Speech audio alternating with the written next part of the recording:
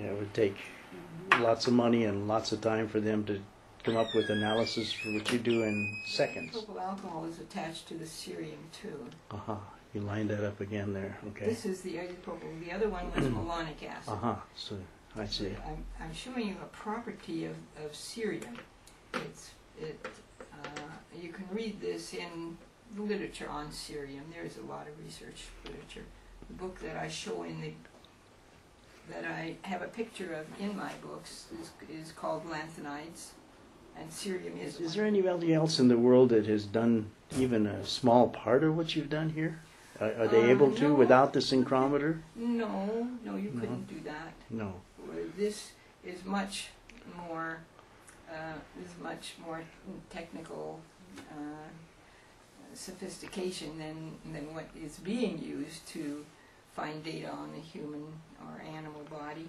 All that there is a voltmeter measuring voltages, and that is pretty old. We just haven't advanced the technology for biological investigation. I already used my imagination and guessed that maybe you could put the probe on an area of skin where there's a suspected tumor, maybe a lump.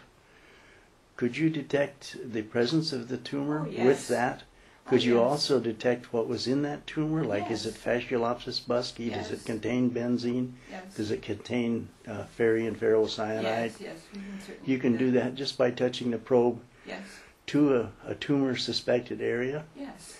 And you can. And in fact, we do that all the time in order to see what's going on with that person's tumor, and we call it skin scanning or body wipe scanning, so that we have the equivalent of an X-ray.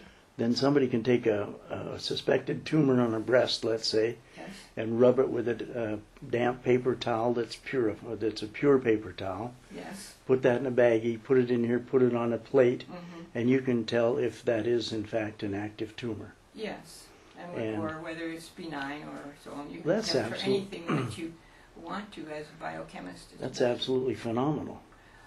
Yes, it is. Is anybody else in the world doing this? Well, I'm hoping so, because I wrote that down in the last book called Prevention of All Cancers. I wrote down the flow sheet, how you would go from one thing to the next in order to make a logical story out of what you were investigating, and how to have what you need to come up with to have a successful ending for the patient. You would start with a patient. I think there are 107 tests like this. You see how fast they go. And you travel from number 1 to 107, and by the time they are all correct, you have a cured case.